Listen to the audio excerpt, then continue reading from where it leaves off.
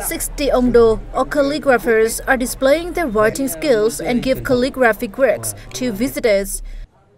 Visitors have a chance to admire 30 beautiful works created under the theme Culture to encourage the learning spirit, rise up younger generation, and contribute step by step to improve the aesthetic level and the understanding of calligraphy art in mass audience.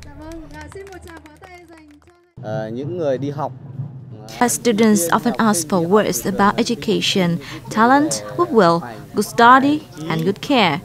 As for businessmen and women, they seek for words like fortune.